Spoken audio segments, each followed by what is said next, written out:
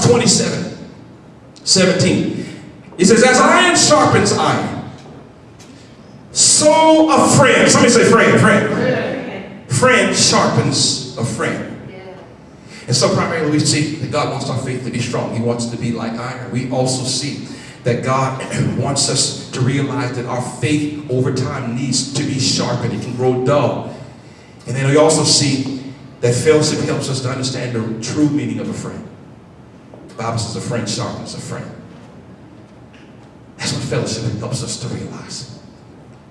And how many of you know we all need friends in life and in our walk with God?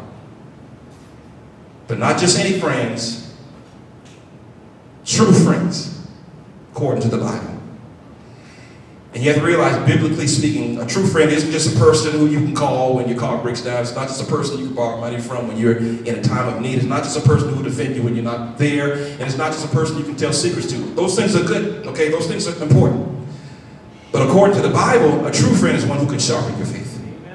See, a true friend will be one who can help you to believe God. A true friend is someone who helps your faith become solid like iron.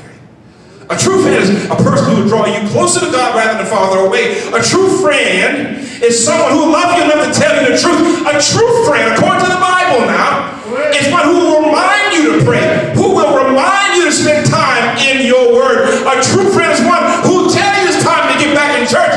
A true friend is one who will remind you that God is good all the time, and all the time God is good. A true friend will be there to remind you how faithful God has been to you. That's what a true friend is, and we understand that through fellowship.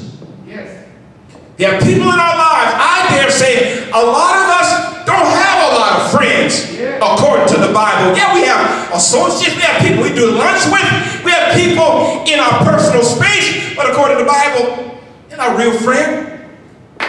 Not if they're not causing your faith to become solid. That's a real friend. That's why in other places in Scripture, the Bible says, faithful are the wounds of a friend. Because sometimes a friend may tell you things you don't like, but it's what you need to hear to get your faith going. See, that's what we gain from fellowship. I dare say your best friend, not everybody now, but your best friends are those in the body of Christ, okay, who can help sharpen your faith.